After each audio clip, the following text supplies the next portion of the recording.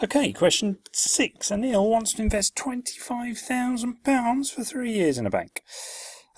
Two different banks. Which bank will give Anil the most interest at the end of 3 years? Well, if we look at the personal bank to start with, we need to do 25,000.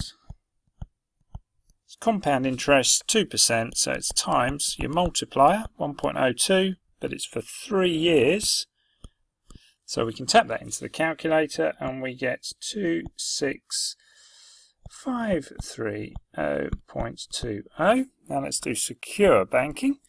Compound interest, so it is 25,000, but only for 1 year of 1.043.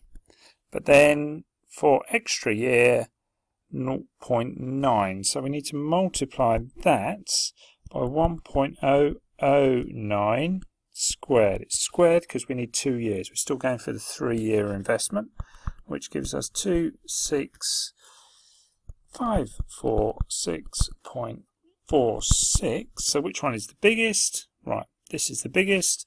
So secure